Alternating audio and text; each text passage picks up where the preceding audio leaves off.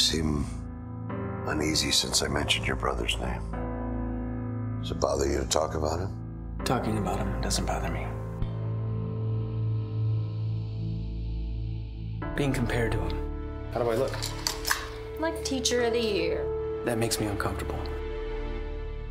Everybody thinks he's perfect. You know Representative Hanson? We wanted to talk to you about the office I'm leaving behind. What about it? Pastor Jack and our state rep have asked me to run for office. This could change a lot for us. Prayers have been answered, Stephen. You got your brother back.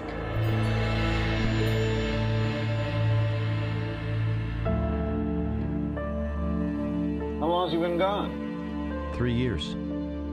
Why is that such bad news? I never knew one person that wasn't a little nervous about leaving here. Are you visiting? No, I'm back. You look thin. Have you been dieting? Yeah, it's something like that. Don't you want to see him? Or at least find out what happened to him after all this time? Honestly, No.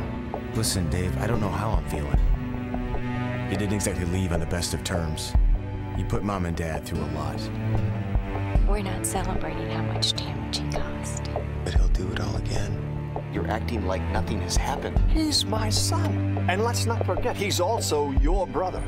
Look, I'm trying here. You think all this is easy? You ever study Cain and Abel? Are you suggesting I might try to kill my own brother?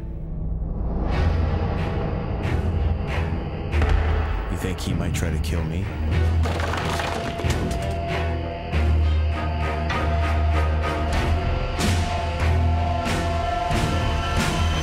Are you your brother's keeper?